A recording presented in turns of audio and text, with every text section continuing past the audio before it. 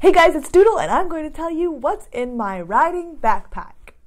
So I actually have two backpacks that I like to ride with. So I have two summer jackets. One is black and one is red. And whenever I have the black one, just to stand out a little more, I'll use this red one.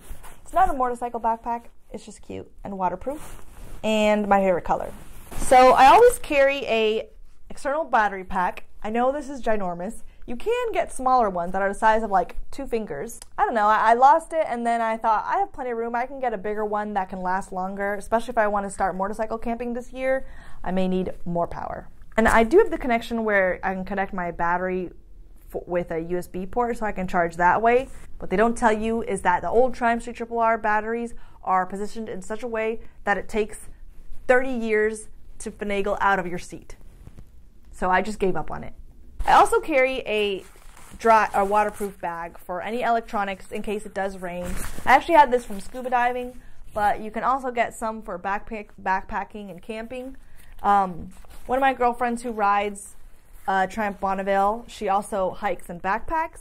So all of her camping gear is made to be super tiny and condensed and light, which works perfectly well for packing on your motorcycle too. So anyways, I got off topic a little bit there, but I also keep a dry bag in my bag in case I'm riding when it may rain.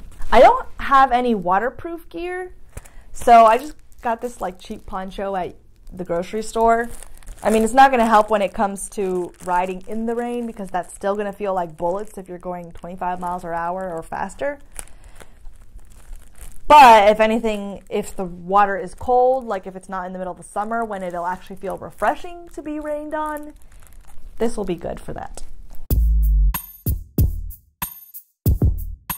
Of course, also a pressure gauge because you got to make sure that your tires are good. T-clocks and chapstick. Nobody likes dry lips, and my lips always get dry when the wind hits my mouth under the helmet. I guess that's why people wear bandanas under their helmet on their face. I wear a bandana under my helmet on my hair just to keep the inside of my helmet cleaner and fresher. Zip ties come in real handy. One time on my S40 Boulevard, I lost the spring for my kickstand. Until I got that spring back, I just zip tied it shut, and every time I had to stop, I just cut it. Selfie stick. Gotta document the memories well. I really like to ride by myself. Selfie sticks come in handy very well. I don't have a mirrored visor, so I ride with sunglasses usually. My first helmet, the Icon Air MOTO, did have a mirrored visor, which looked really cool, but it got scratched up so fast. Now on my Shoei helmet, I still have the clear visor that it came with, and I just wear these plastic sunglasses underneath. If you do wear sunglasses underneath, please do plastic.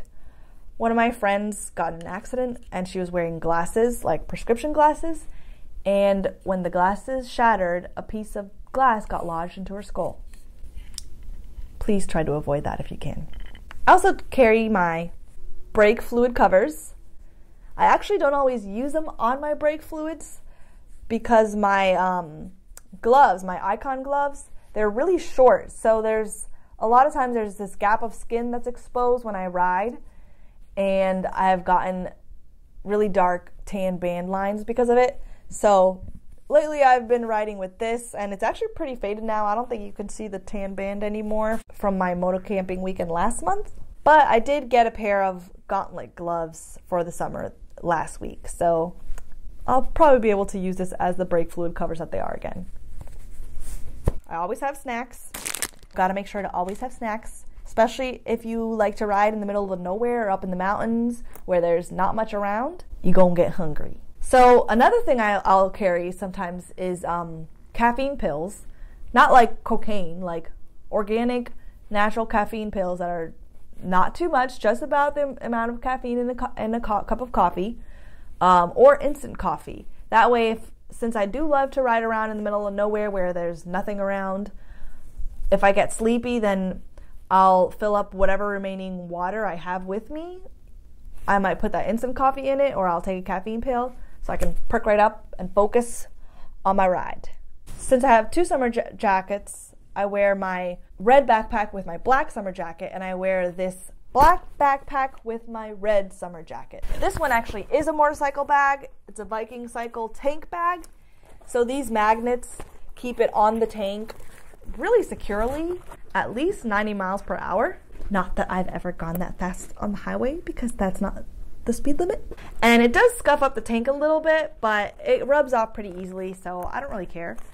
And it has straps too, so I can turn it into a backpack pretty quickly. So that's nice too. Now that I'm trying to go motorcycle camping this year, maybe what's in my backpack will develop a lot more things. But for now, these are my motorcycle day trip backpack essentials. Hope it helps.